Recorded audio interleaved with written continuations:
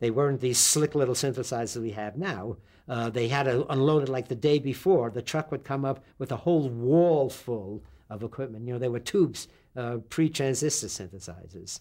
And it took them like a day to set it up. And to change sounds took 45 seconds. You know, now you press a button.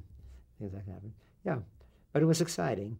I did a documentary for David Wolper called Birds Do It, Bees Do It.